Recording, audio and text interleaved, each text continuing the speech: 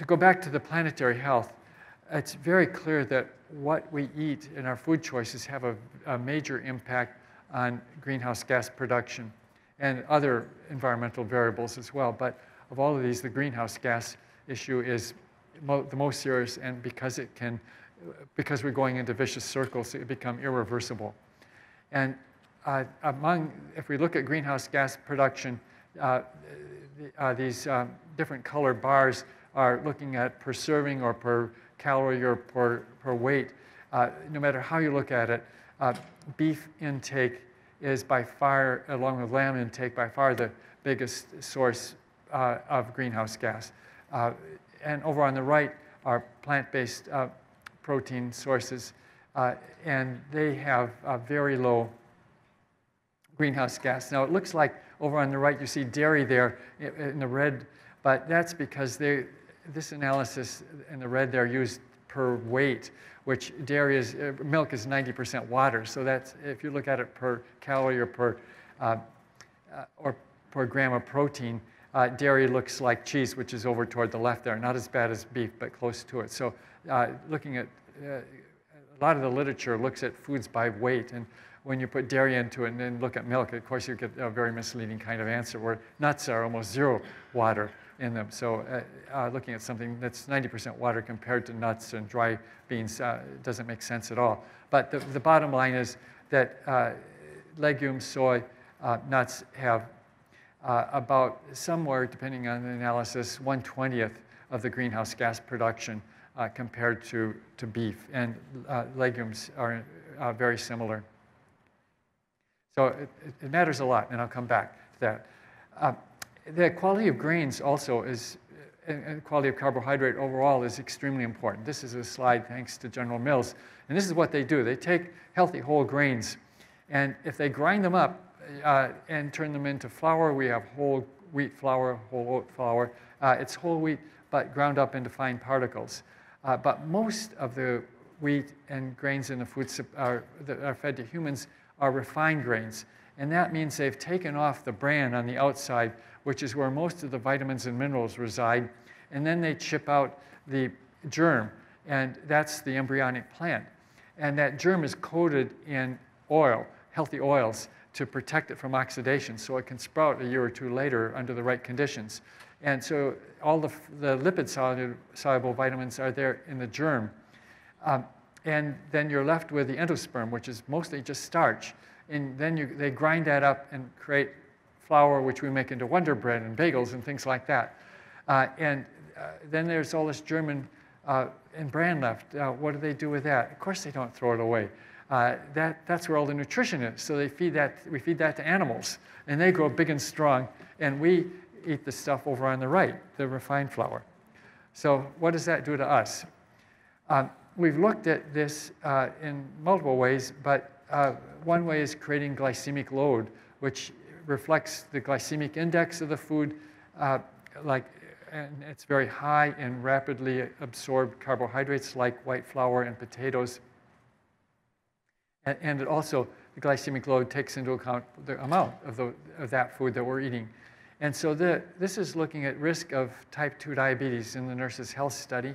And in the back, going from right to left, we have increasing glycemic load, and going from back to front, we have increasing cereal fiber basically from whole grains. And so that combination of high glycemic load and low cereal fiber is related to about a 2.5-fold increase in risk of type 2 diabetes compared to women who had the low glycemic load and high cereal fiber intake. And sadly, those women in that back corner were very often women who were doing what they were being told by the food guide pyramid. Load up on Wonder Bread and bagels and that kind of stuff, and not even going down the road of all the junk food that's high in sugar. And so they were following those, what they thought were good guidelines, but ending up with higher risk of type 2 diabetes. Now, of course, another major source of carbohydrates are sugar-sweetened beverages. And those are, if you had to pick one food that is most unhealthy, probably it's going to be sugar-sweetened beverages because, again, you can have huge amounts of sugar, 16, 17 teaspoons per 20-ounce serving with a standard Coke or other soda. And the average consumption among younger American men, for example, or low-income Americans is about 3 servings a day. So this is not just 1 serving, but 3 a day. And that's huge. So this is looking at risks for 1 serving a day in the Nurses' Health Study 2, about an 80% higher risk with 1 serving a day or more of sugar-sweetened beverage. The orange bars are after we adjust for body mass index. So that just means that part of this increase in risk is explained by the weight gain we get from drinking more sugar-sweetened beverages. So to summarize, for carbohydrates, like dietary fat, carbohydrate quality rather than the percent of calories from carbohydrate appears to be important for health. And consuming grains in the form of high-fiber whole grains will reduce risk of type 2 diabetes and coronary heart disease, but high intake of refined grains is likely to increase the risks of these diseases. And high intake of refined starch and sugar is particularly problematic with underlying insulin resistance. And I didn't actually go into that, but there are a lot of people who are predisposed to insulin resistance, either by being overweight or by having a genetic predisposition to risk of type 2 diabetes. And actually, what we see is, if we look around the world, a lot of the world's populations have a higher risk of type 2 diabetes related to more predisposition to insulin resistance and are more susceptible to these bad diets. So the good news is everybody can have a low risk if we follow a healthy diet, even if you are predisposed, even for genetic reasons, to have a higher risk given a bad traditional Western type industrial diet. And reduction of soda and other sugary beverages is a high priority. A few words about milk and dairy. The belief is, in the rationale for recommendations, current recommendations of 3 servings a day, is that it contains a lot of calcium and that's necessary to reduce fracture risk. But when we've looked at fracture risk as a function of milk consumption or overall dairy food consumption, this is what we see. It just really is flat. We don't see, even with almost 30 servings of dairy a week, we don't see a reduction in risk of fractures. And if we look at total calcium intake, we also don't see that high calcium intakes are important for reducing fracture risk. We definitely need some calcium, and our bones are made of it. There's many important functions of calcium. We have to get some, but it looks like we don't need to have this very high dairy consumption that's currently being recommended to have adequate calcium intake. And there are some potential negatives of high dairy consumption, and there's a lot of evidence now that high dairy consumption is related to higher risk of aggressive prostate cancer in men. This is a slide from many years ago from the Seventh-day Adventist study showing that men who had 3 servings a day of dairy had about almost a 2.5-fold increase in risk of fatal prostate cancer, and we have data that supports this as well. So overall, the literature does support higher risk of prostate cancer, especially aggressive prostate cancer with higher dairy consumption. Now, having said that, there's also some evidence that, in fact, strong evidence that dairy consumption does reduce colorectal cancer risk, and almost surely that is because of the calcium that's there, because we can see that there is some reduction with calcium supplements as well. So I think if someone is having no dairy consumption, you might want to consider a modest calcium supplement, 500 or 600. It usually comes in 600 milligram units, but you don't need to take 1,000 or more milligrams of calcium supplements in general, from what we see to get adequate calcium intake.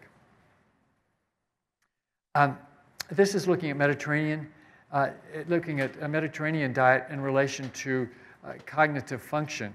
And dementia, decline in cognitive function, is, I think, a concern on the minds of almost anybody who's sort of past midlife, because we see our relatives who have been affected, and as physicians, we certainly see lots of people who had healthy lives, and partly because we've helped people live 10 years longer than people were living back in the 1960s. A large part of that through healthier lifestyles. This is certainly not a way any of us would want to depart, is spending years in a nursing home demented. And so in terms of absolute numbers, because of success in prolonging life, this is becoming a bigger and bigger problem. Although interestingly, if we look at age-adjusted data, in other words, if for a 70-year-old or an 80-year-old, the risk now is quite a bit lower than it was 30 or 40 years ago, but still the risk is way too high. So we'd like to find ways to reduce that risk, even if we can't prevent 100% of it, like we have done for heart disease. And there's a lot of evidence now, this is what we see in our own data, looking at Nurses' Health Study and decline in cognitive function, that there is a quite strong inverse relationship, lower risk of cognitive problems with higher Mediterranean diet score. And when we've dug down more deeply in the Mediterranean diet pattern, what's the most important factor, probably multiple aspects contributing, but the most important factor does seem to be vegetable and fruit intake. So this is looking at just higher vegetable intake alone. And now we're digging down, looking at type of vegetable. That seems to make some difference as well.